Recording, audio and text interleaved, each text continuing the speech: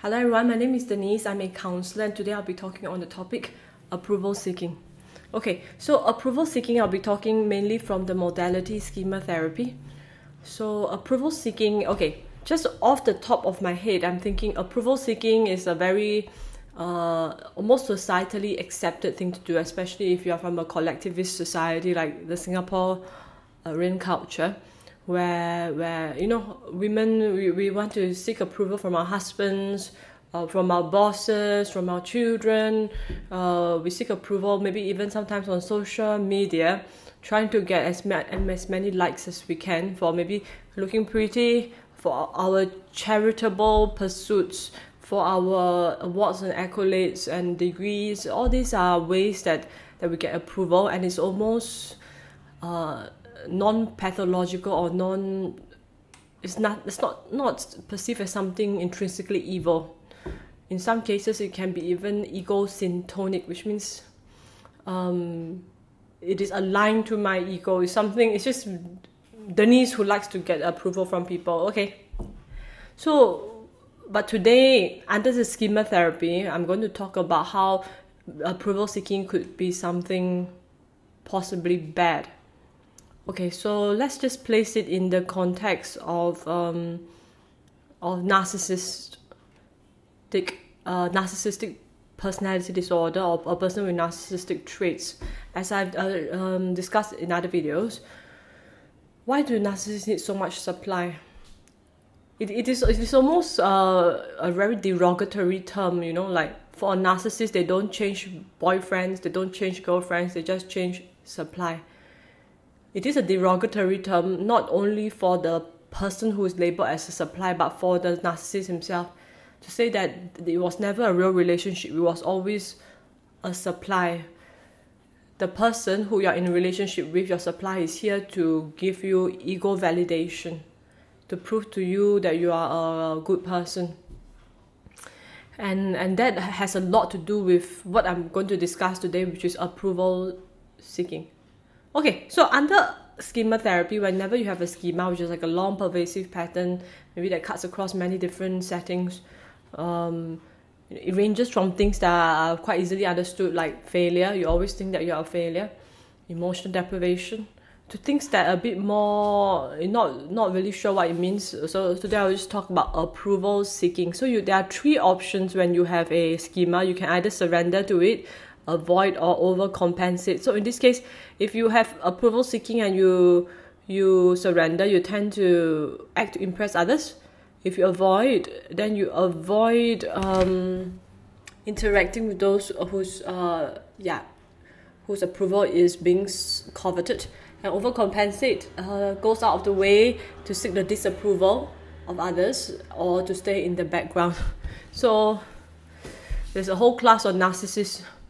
There's the bunch of grandiose narcissists and the bunch of covert narcissists, and then maybe a few stragglers who are socially inept. So who will raise up their hands and talk the most? Probably maybe the grandiose narcissists, right? They want the attention. Those are those who have surrendered to the acts to impress, surrendered to approval seeking. They want to get approval from the lecturer and from the class, so they talk the most. And then those who are covert narcissists, quietly feeling very prideful and superior, but keeping very quiet, those are those who possibly are either avoiding or overcompensating. And then there are the socially inept, which I probably fall under, who don't even really understand what are the rules in the classroom, who just keep asking random questions. Those may be approval seeking, may not be, but they form a small minority. Okay, the point that I'm driving at is that your approval seeking schema may not act out very obviously as a person who wants a lot of attention. It might be like quietly being angry that other people are getting attention. And then of course I guess there are a few who really just don't care. They just want to come in and clock the hours and get their masters. So this is approval seeking.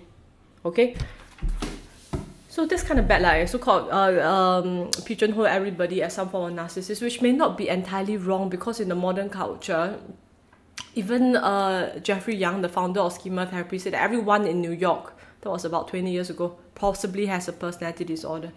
Because of the pervasiveness of social media and all that, right now I feel that anyone who uses a lot of social media to get validation there, and basically like our young people growing up in this culture tend to also have quite pervasive narcissistic traits. So I say it, and I say it quite unapologetically, my last example. Okay? So I'm just going to give you more examples of how this approval seeking plays out. For example, a man can have no concern about his own family. Do my kids have enough pocket money? Do they have someone to teach them their Mandarin? Who's looking up, picking them up from football class? Stuff like that, right? He doesn't care about it. But then when he walks past an old woman who's selling tissue paper and he happens to be walking with his bunch of colleagues, he will, here, this is $10. Then he will goes to the supermarket, there's the person in front of him, oh, I can't pay for the groceries, let me pay for you. So maybe you're the wife when you're watching this and say, gosh man, why is there this discrepancy? Why is he such an angel outside and at home he's so negligent?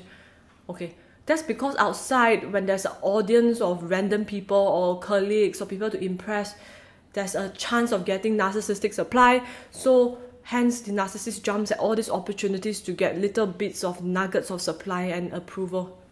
So at the very extreme, right, for approval seeking, such people with this schema tend to also have affairs. Possibly the most powerful, most attractive, youngest person they can get their hands on. So there's a constant stream of supply and validation that yes, you're good enough. See, you're so good until such an attractive person would want to have an affair with you. So you see, this approval seeking, if left unchecked, right, can lead to all kinds of immoral behavior just to fuel the ego. I'm not saying the ego in a psychodynamic way, but I mean like to puff up your self-esteem, because your self-esteem is in fact very weak. In fact, in the very heart of narcissism and some of the other cluster B personality disorders is a very deep shame, a very deep guilt, that cannot be resolved, and hence the person copes by forming a persona. But this persona is almost like a paper tiger, very thin layer that can fracture at any moment, so it constantly needs supply to make it more and more robust. So okay, I'm going to go on a tangent and bring in a Catholic teaching that says that when you're not in a state of grace, any act of goodness will bring no merit to you. So for example, you're in mortal sin, like you're currently in an ongoing extramarital affair, or you have murdered someone, you haven't confessed, you stole some money, you haven't gone for confession yet, so you're not in a state of grace. So any good act done when you're not in a state of grace will not bring about any merit. So the past was thinking, well, that's really unfair. That's very unfair, and it sets the bar so high, right? What if I did something bad, but I'm also doing a lot of good things, doesn't it balance the equation? The answer is no.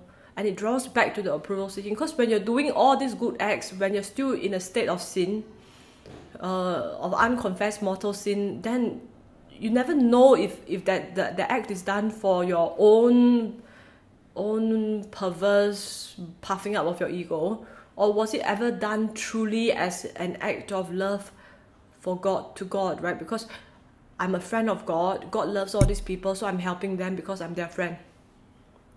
Okay?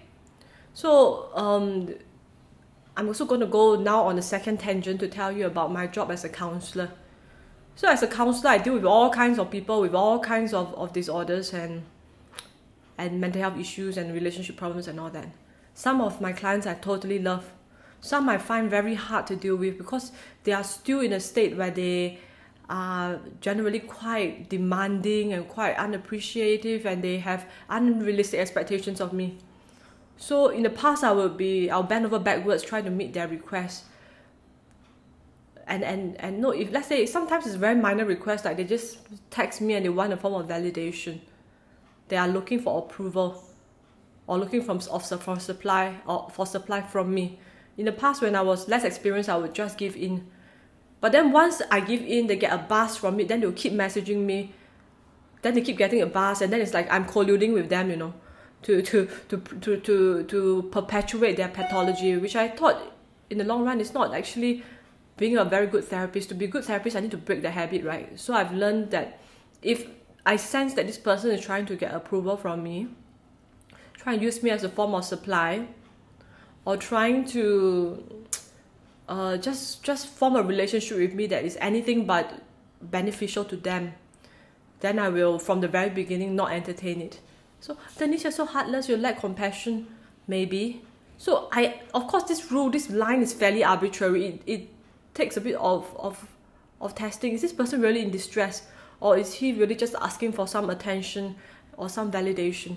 Because if he is, then I need to be professional about it and to be aware and professional about it. Because that will in the long, it might irritate them for a short time, but it also build respect. And most importantly, it doesn't sink my entire practice. I got all these clients, right?